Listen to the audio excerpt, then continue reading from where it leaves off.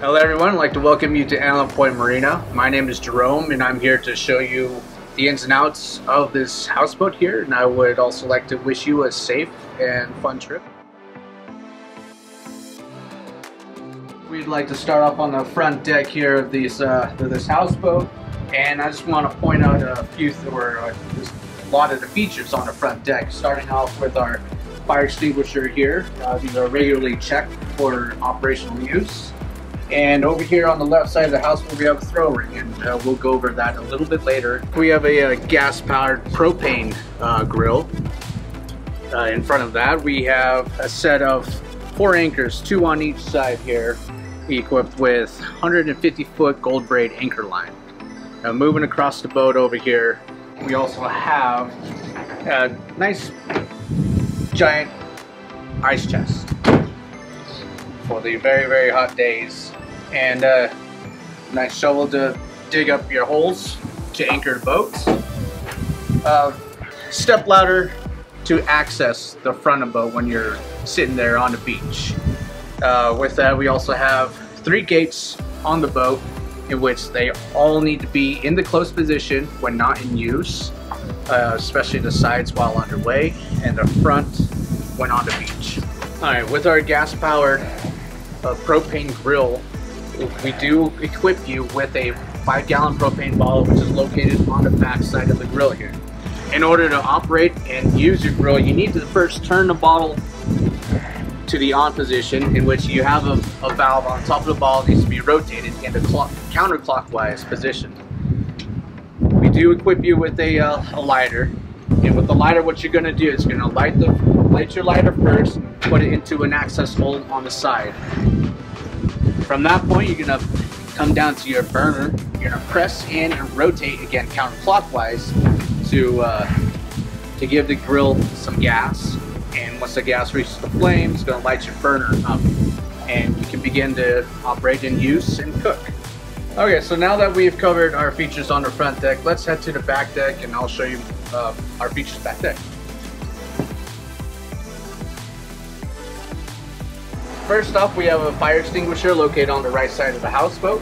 Stepping forward, we do have a step ladder that gives you access to the top deck. And as a safety request, we do ask that you access the top deck facing the ladder going up and also coming back down. And right underneath this step ladder, we do have a throw life ring with the attached rope. Now that we've covered our safety features on the back deck here, I want to lift up this hatch and go over what is inside the generator inverter hatch here. Okay, so here in the generator engine compartment, I have power supply switches I want to touch base with you. At the top, we have a 50 amp slide pump switch. Under that, a 10 amp generator blower switch.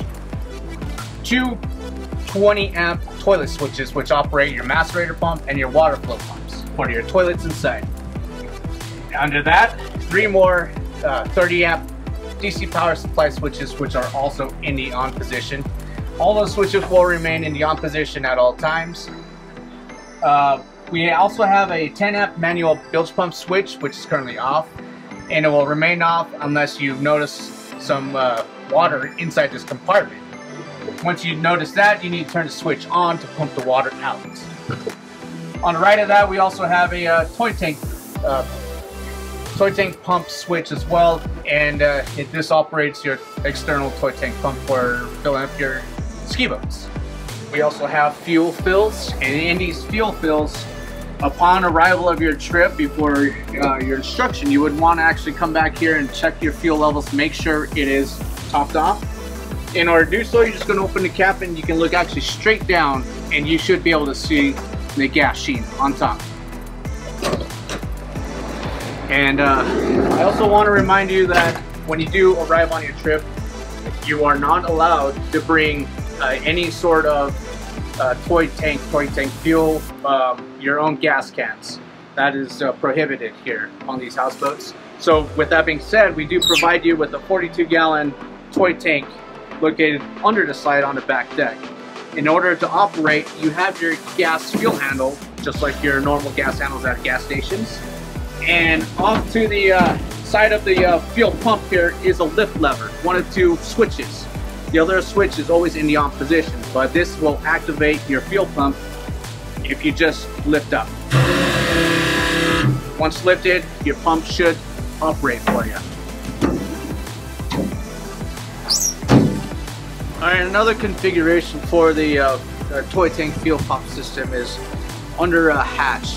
The tank itself is internal, is located inside the engine compartment, but same amount of capacity, but the only difference being your fuel handle and your pump switch is in this hatch. In order to activate, pull out the handle, take to your boat, and all you got to do is just pull this lift lever and it should activate the fuel tank pump. This boat is also equipped with the back deck ladder, and this gives you access from the back side of the boat when you're swimming or operating your slide or running down your slide. Gate also need to be closed while underway or when not in use, as well as the ladder needs to be in the upright position when not in use. Right beside me here under these giant boxes, we have one of your outboard motors here on the right side, and upon inspection your instructor is going to lift up your motor here. It's a little side button, and what you're looking for with these motors raised is a nice clean prop in good working order. No chips and no damages. Okay, so now that we're done with the motor here, close that for you. And as a safety precaution, I want to remind you that whenever you are on the back deck or swimming using the slide, all motors on the boat, including the generator, need to be off. With that being said, now let's go and move up to the top deck.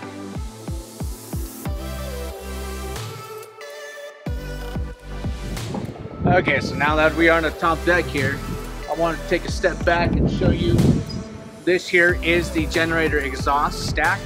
And then with this exhaust stack, it gets extremely hot when in use. So I just want to remind everyone that it is do not touch. Off to the right side of the houseboat here, we have your slide. And the slide operation is actually very simple. All you got to do is activate your press switch here. And I want to inform you that this press switch does not activate and run continuously. So what you would do is you would open your gate here,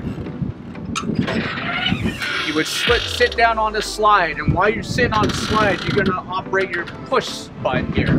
You're going to wait till the slide is extremely wet, and then from there you will go ahead and make your way down and have some fun.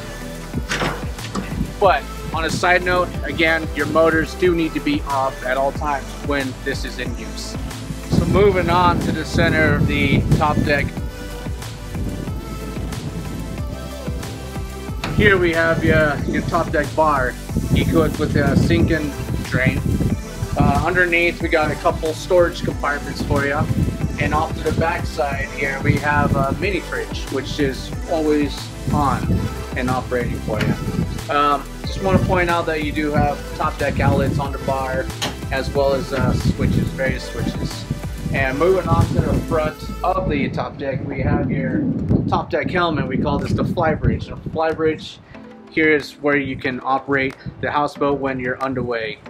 And while underway, we also want to remind you that there is no outside riding on the top deck whatsoever. You have to stay inside the rails or in the seating area at all times.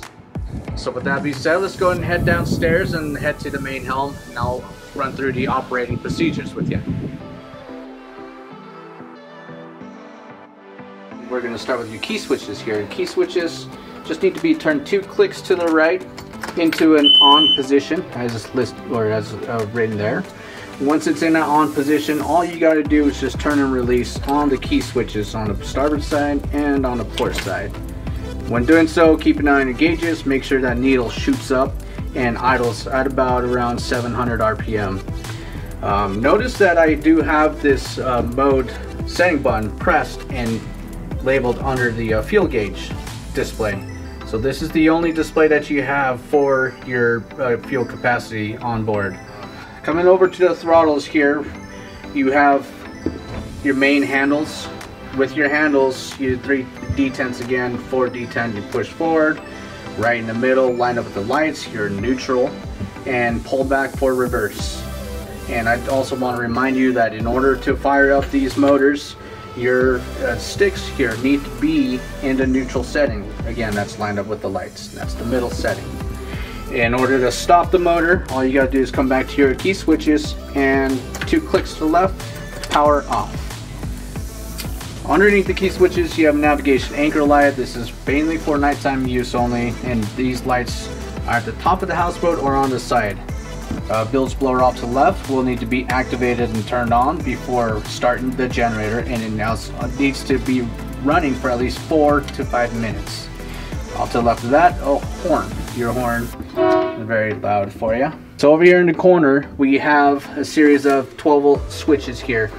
And most of them are light switches, and these do operate small electronics. So your stereo being down off underneath the helm is going to be for your AM FM stereo. VHF is for your marine radio, and your GPS for the Garmin here. Alright, now cutting up to the top, VHF radio needs to be activated by the power switch here. Rotate clockwise to turn on, and notice we are on channel 16.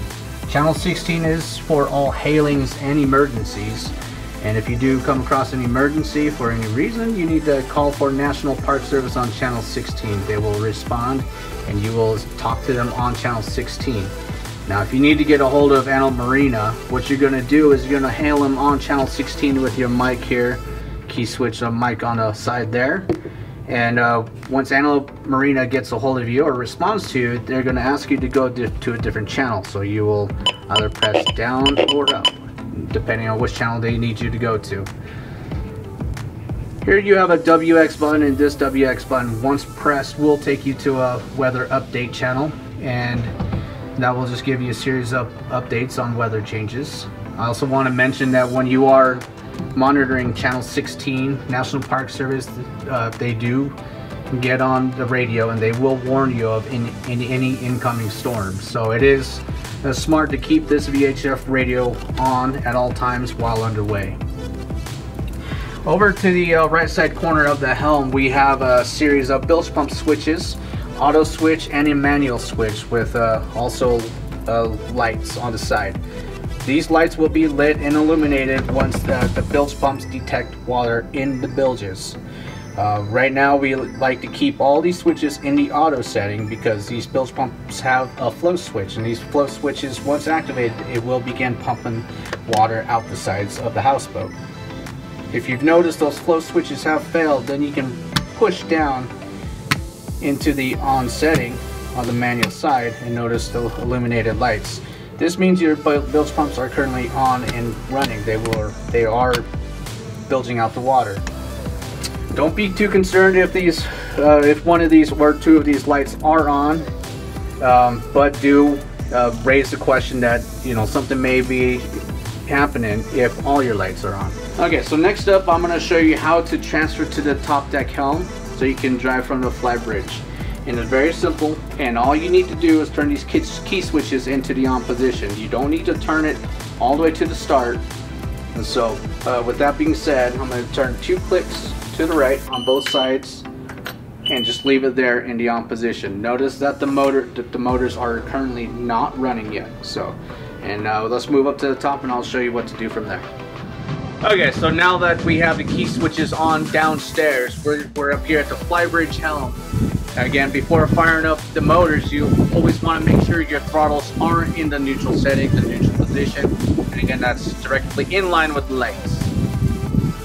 So from this point, we're going to step into the start and stop switches. All you're going to have to do is just press once and release. Once you've done so, you're going to keep an eye on your needle again. Just press start and stop buttons.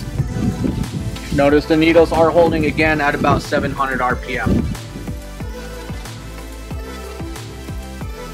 Okay, so now let's take a look at your generator or your AC panel, generator AC panel here.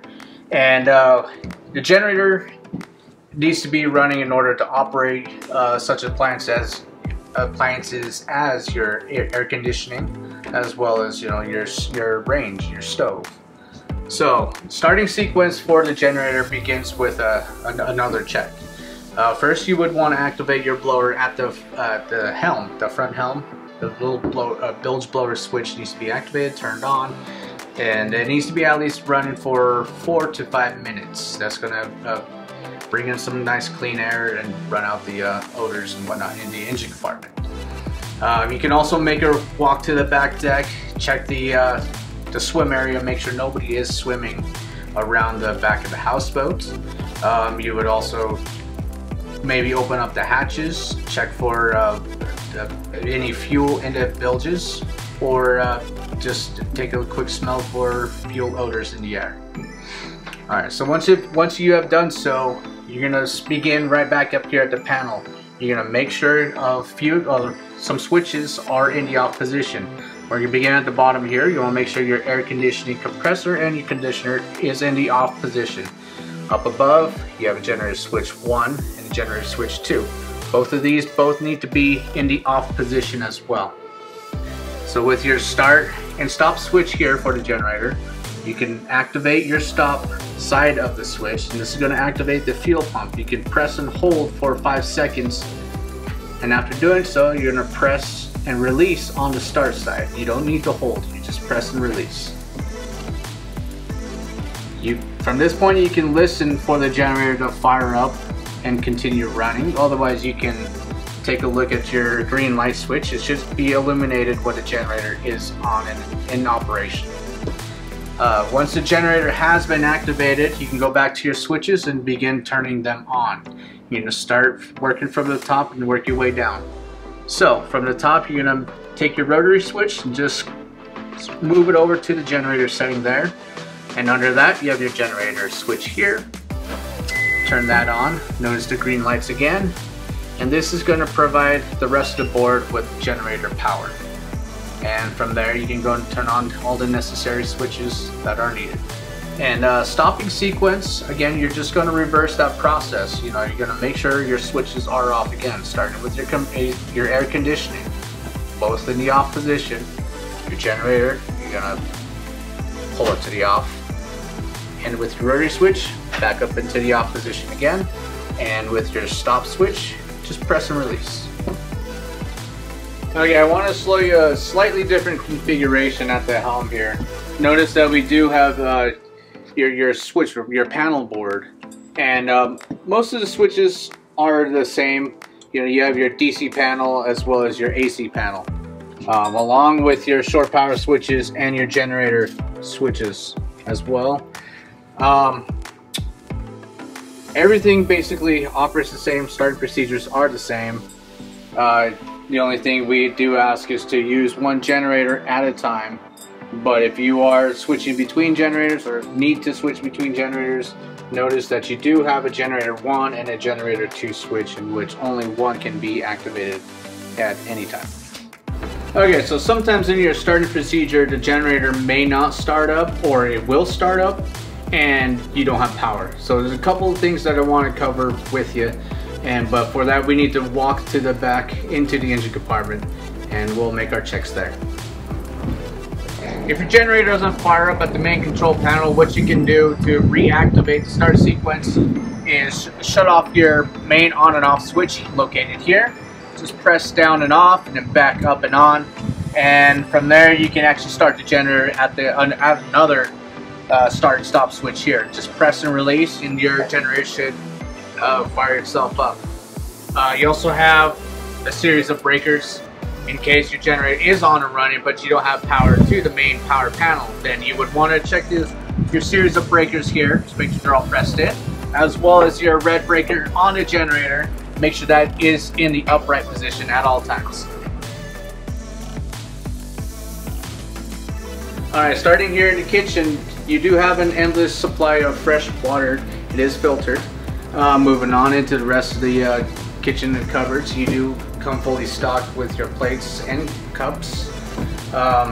Below you, of course, you have your appliances, which should be in the on position as long as your switches are on the power panel. But if you do experience no power to an appliance, then you would want to check the nearest GFI outlet. And if you may need to push the reset button. And again, you're going to find it in certain sections all over the house. Okay, so now we're going to talk about your the toilet system here. And with the toilets in its use, there are a couple switches that you need to be aware of. There's a fill bowl switch as well as a flush switch. The flush switch is going to send all your waste down, all the toilet paper down into the system, and grind it all up and from there to the tank. So here on this boat, it is activated by a switch on the top side. But before you use your toilet, you need to fill the bowl with water, and that's activated by the bottom switch. You're just going to press and hold, and while you're holding, it's going to fill the bowl. After done, you're going to do your business, and from there, hit your flush side of the switch. Everything's going to go down and into the waste tank. These boats are provided with toilet paper, and it is a specific type of toilet paper that is only supposed to be used. None of your household items that you have at home are to be used on the houseboat here. All waste on board is held in a waste tank, and in the unlikely event that that waste tank fills up, there is a light indicator located at the front helm, and once it's illuminated, you would need to begin to make your way back to the marina for a pump out. Alright, so all throughout the houseboat you'll find smoke detectors and carbon monoxide detectors in every room.